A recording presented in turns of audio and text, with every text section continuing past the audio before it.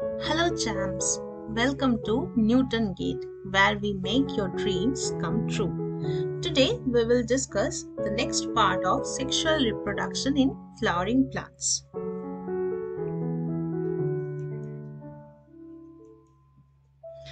So in our last video we have discussed microsporogenesis. In this video we will discuss megasporogenesis and the female reproductive part. So we know that gynoecium is the female reproductive part, or we call it as pistil. So it is the innermost wall of the flower and it consists of stigma, style, ovary. Ovary have many ovules that are termed as megasporangia, which are attached to a tissue inside the ovary. And inside the ovary there is placenta, then ovarian cavity or locules. So the placenta is the process of placenta covering the entire ovules is the separating the locules of a ovary is termed as the placentation. Number of ovules may vary. It may be one in case of wheat, paddy, mango, to many in case of watermelon, orchids, etc. Now carpel can be monocarpellary or it can be multicarpellary. Monocarpellary means when it consists of only single carpel, and multicarpellary means when it consists of many carpels. Now this is the term, the new term, that is syncarpous and apocarpous ovules. Now syncarpous ovules mean when pistils are fused together is termed as syncarpous, and apocarpous means when pistils are free. Okay.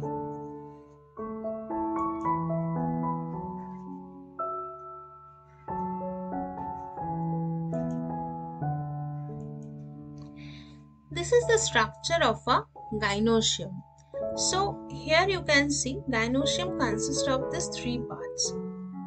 The upper part is the stigma. This is the slender stalk called the style, and this is the basal portion, ovary. So style connects this ovary to the stigma. Okay. So here you can see if you cut a section of this ovary, you will get this portion. Okay, so this is the two lobular structure. There is an ovule, and this wall it is called the ovary wall. Okay, so here are the ovules. Okay, and this is one carpel. This is one carpel and this is another carpel. So this is bicarpellary. Okay, when the carpel consists of two carpel, it is termed as bicarpellary. So this is the structure of a compound pistil. Now there are various kinds of ovules.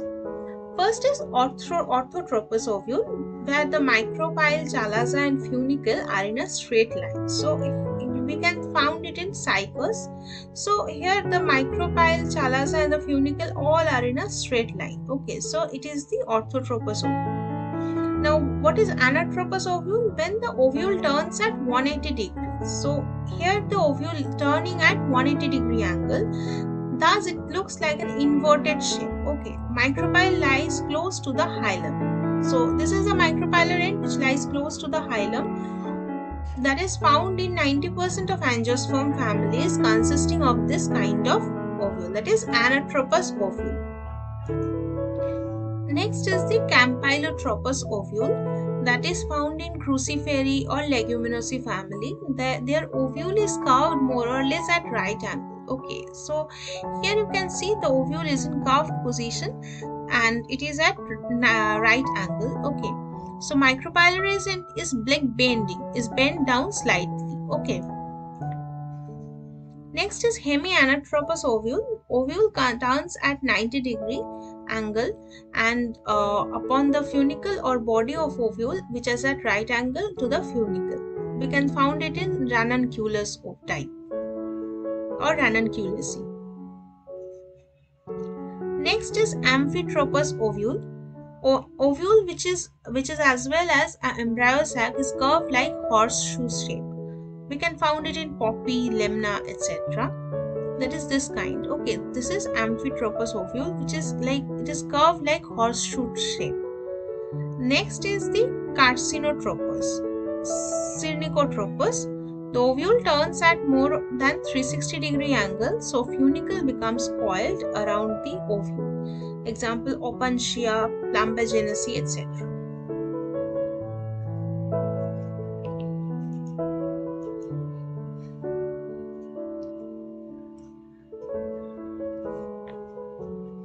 This is the structure of an anatropous ovule or the megasporangium, what we say. Okay, so this is the chalazal end and this is nucellus. This is the outer part of the nucellus, that is the integument. Now it is the antipodal cells, and this is the polar nuclei, or we can call it like central nuclei. Then it is the embryo sac. So embryo sac is consisting inside the megasporangium or ovule. Okay, so this is the egg cell or oosphere, and these two synergids supporting this egg cell. Okay, and these are the vascular transfuniculus, and this is the micropylar end. So the chalazal and micropylar end are at the opposite sides of a ovule. Okay, of opposite sides.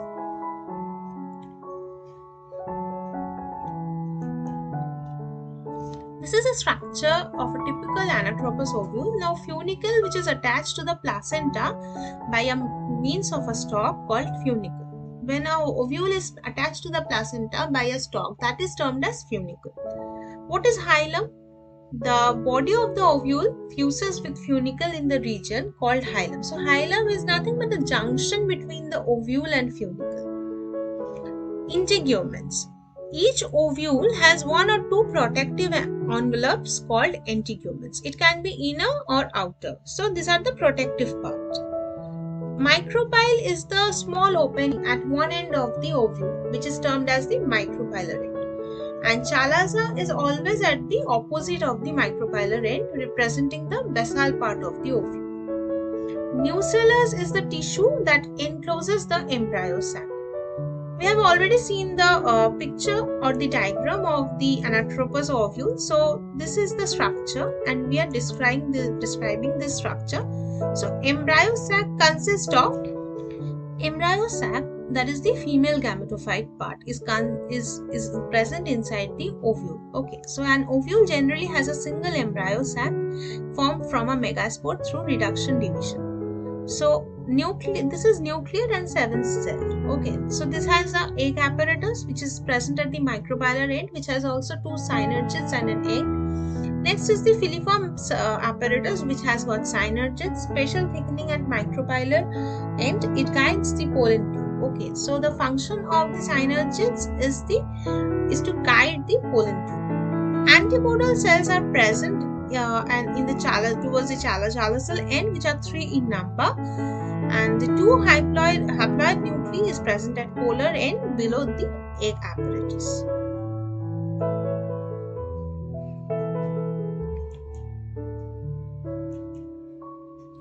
So megaspores are also called as macrospores, which are a type of spore found in heterosporous plants.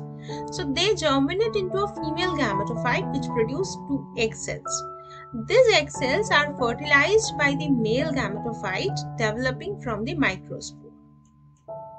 Now, what is megasporogenesis? Megasporogenesis is the process of formation of megaspore. Now, megaspores are formed inside the ovule of seed plants. A diploid cell in the ovule is called the megasporocyte. This megaspore mother cell or MMC undergoes meiotic division and gives rise to 4 haploid megaspores. In most plants, only one of the megaspores develop into megagametophyte and the other 3 degenerates.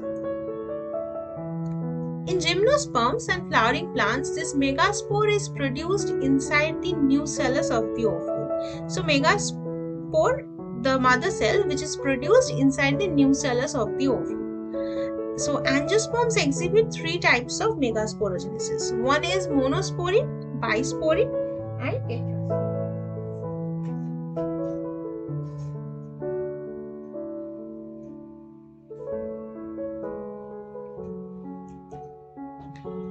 Megasporocyte enlarges and its cytoplasm becomes very dense. The nucleus enlarges in preparation for meiosis. Now what happens to the intake gametes? They develop from the ovule epidermis. This envelops the megagametocyte and it becomes incomplete and leave the micropyle through which the pollen tube enters. Two haploid nuclei are then created. This divide again to produce a cell with 4 nuclei. So this 4 haploid nuclei divide again to produce a cell with 8 nuclei, and this process is termed as free nuclear division.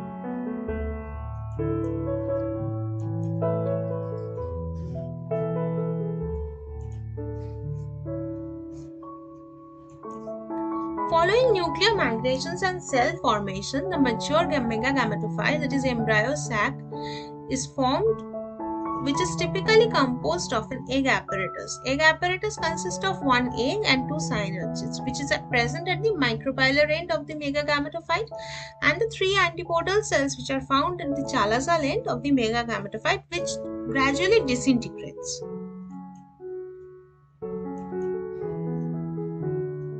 So this is the structure of the embryo sac. One, you can see functional megaspore enlarges, mitotic division held, and the 2 nuclei move towards the opposite poles. So the nuclei move towards the opposite poles. Wall formation only after this change. This is chalazal end. There are 3 antipodals. This is the chalazal end and this is the micropylar end. So here you can see the 3 antipodal cells are present, and in the micropylar end there is the egg cell which and the synergids which protects the egg cell. Okay, and the remaining two nuclei polar, which is present in the central position and also termed as the central cells. 2 polar nuclei or the central cell.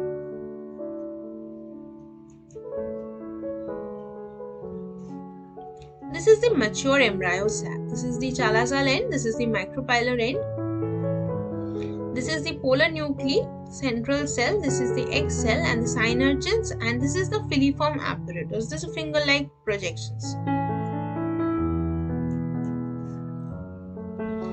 Now we will discuss fertilization in flowering plants. So we have seen that how microsporogenesis and megasporogenesis happens. Then it is the time to discuss about fertilization. What happens in fertilization in flowering plants? When a pollen grain reaches the stigma, a small tube grows out of it. Okay, so this tube called the pollen tube, which carries 2 male gametes and then enters the ovule.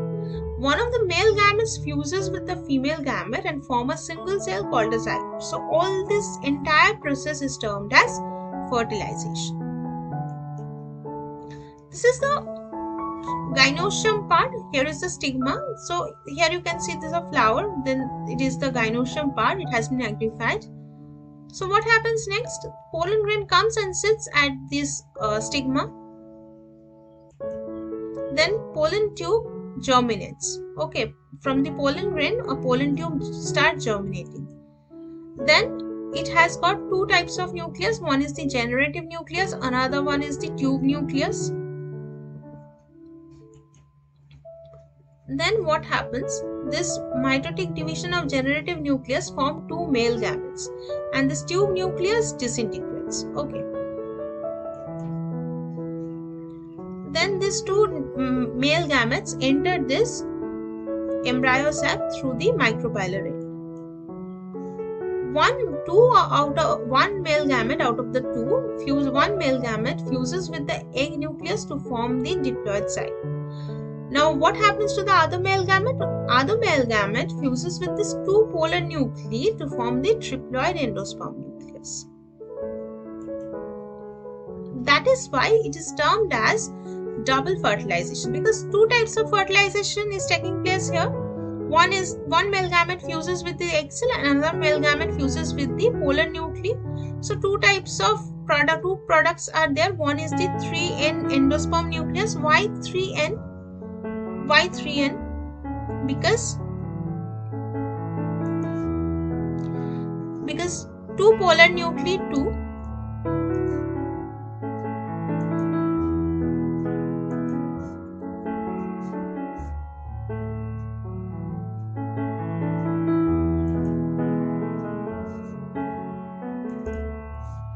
So this why 3n nucleus? Because this 3n nucleus forms from the two polar nuclei when fuses with the one excess. So 2 plus 1 equals to 3, 3n endosperm nucleus. And this is the 2n zygote, 1 plus n male gamete and then the Xn. Okay. That is why here double fertilization takes place. In many flowers, ovary swells after fertilization to become fruit. And in some plants like pea, ovary hardens to form the pod. So ovary turns into seeds and ovule turns into seed and ovary turns into fruit. So the walls of the ovules become hard and the ovule becomes seeds. And the zygote divides repeatedly and forms the embryo inside the seed. The petals, sepals and the other parts usually dry up and fall. Okay, so this is the ovule part to seed which is developing. So the integuments become the seed coat, the central cell becomes the endosperm and the zygote becomes the embryo.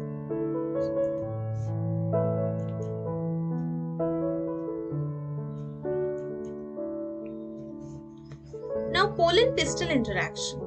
All events from deposition of pollen grains on stigma, entry of pollen tube into ovule is termed as the pollen pistil interaction.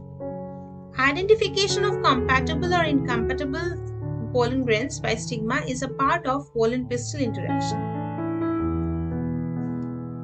A dynamic process involving pollen recognition followed by promotion or inhibition of the pollen. Here, chemical interaction between pollen and stigma takes place. Compatible pollen is accepted by stigma, which initiates post-pollination events.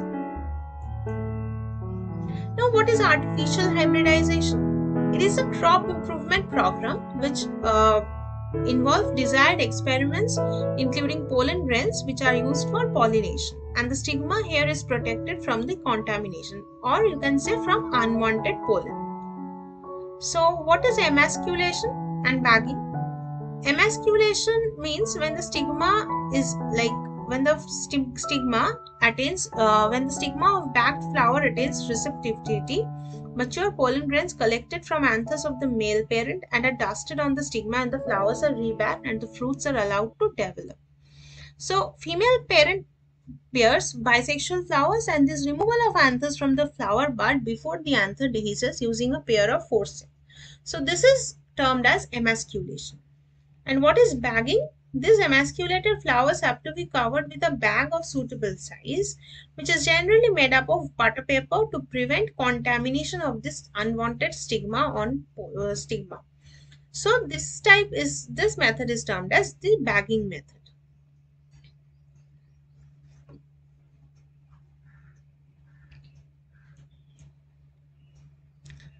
So here I have discussed the important MCQs. So these are some important MCQs which is very important for any kind of competitive exams or in your boards also. You can practice in your home. Here are the MCQs.